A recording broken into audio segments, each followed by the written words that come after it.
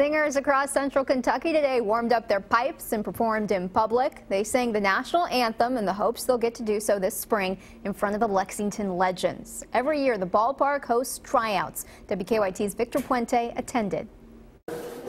Music at the mall is nothing new. Usually it's coming from the speakers overhead. Today, shoppers heard from singers hoping to perform for a much larger crowd.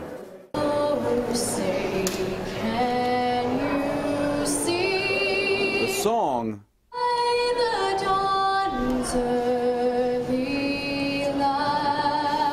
is a familiar one, but it's being sung in an unfamiliar setting. Honestly, I was a little nervous.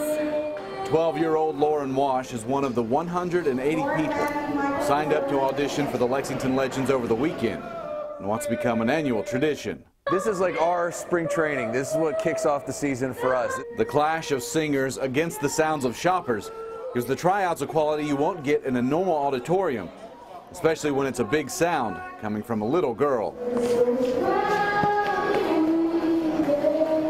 Being at the mall here gives them kind of that, in a sense, stadium atmosphere. It was really cool. It was nerve-wracking, but really cool.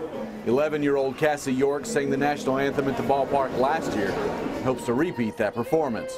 It's a hard song, but I guess I have pulled it off.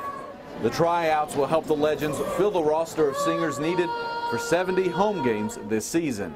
It was interesting because usually I'm used to just people just standing there, and there were so many distractions, but I pushed through. If you couldn't make it out today, they'll be back here tomorrow from 1 to 4. The first Legends home game is April 7th. In Lexington, Victor Puente, WKYT. Shay says many of those vocalists will also get the chance to sing America the Beautiful at the games.